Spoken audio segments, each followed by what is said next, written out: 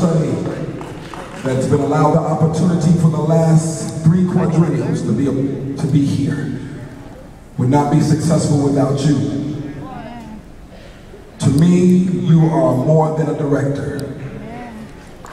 From Charleston, South Carolina, you have been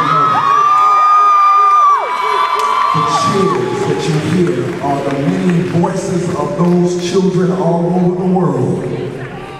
Some of them are in areas that have been hit by hurricanes. Some of them are in areas that were hit with hunger. Some of them have come from areas that have been hit by tornadoes, but they came because somebody loved them that much.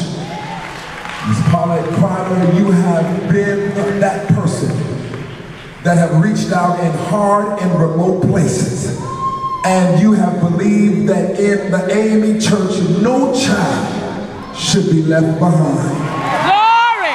My mother always told me, Miss Cryer, when people have been good to you, don't wait until they die to tell them how much you love them. There's an old saying somewhere in the outskirts of Charleston, South Carolina that says, give them their flowers while they're still alive.